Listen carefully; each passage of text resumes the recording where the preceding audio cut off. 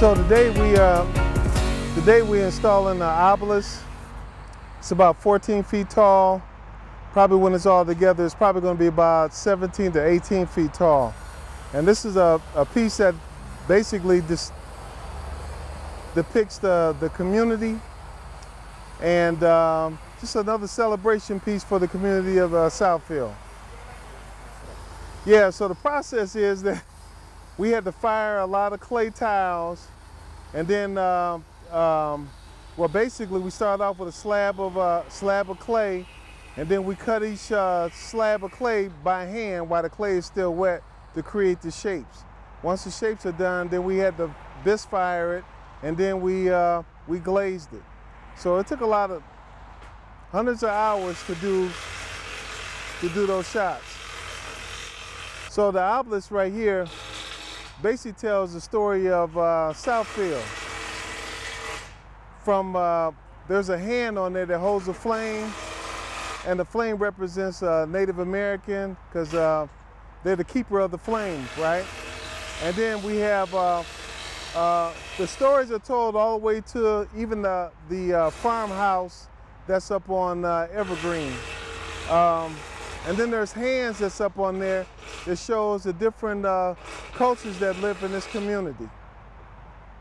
Yeah, so the other piece I did in Southfield was the Lawrence Tech piece.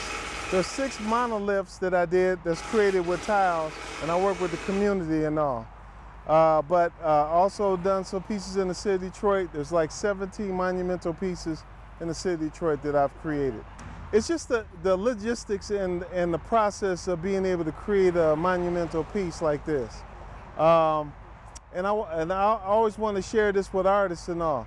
Sometimes we just have to think outside the box. It's a bigger picture when you're doing art. It's not just sitting at an easel, but it's also thinking about how can you do something that's going to be impactful in front of a community that's going to last for years, you know. And that's one of the things that I wanted to do. I just wanted to tell the story of Southfield and their community, celebrate this beautiful community and all with a piece of artwork that's going to be around for a long time. Well, this is a piece by famed Detroit-based sculptor, muralist. He does fresco painting, multi-talented Hubert Massey, Dr. Hubert Massey. I met Hubert several years ago. I was enthralled with his talent, his creations, and I wanted him to come to Southfield. We've been working on this project for 3 years. This is fully funded by the Friends of Southfield Public Art. This is not being paid for with tax dollars. This is a donor-supported piece of art. We're very grateful for the neighborhood next door here, Beacon Square, who said, yes, come.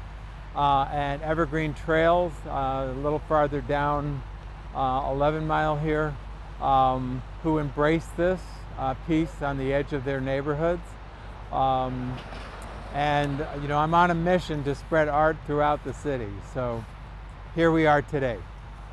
Well, an obelisk, like the George Washington Monument, has been a shape throughout history.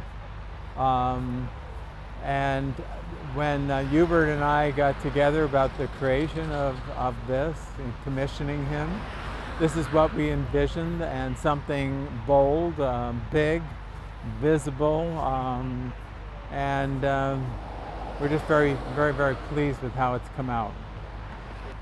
It's a landmark piece, very obviously.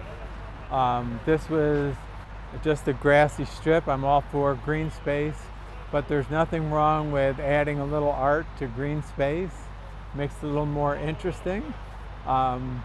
Pretty much, you know, we have the freeway over here, and quite a few trees. But this is in a great location, as you can see it as you come west on 11 Mile or as you go east on 11 Mile. Just once again, we're very grateful to the donors who support public art in Southfield. It enriches our community, it makes our community more vibrant, and art is also an economic driver. And I think it's fine if this piece doesn't appeal to you, although I love it. That's the beauty of art. It evokes emotion and reaction, and you don't have to like it, or you can love it a lot.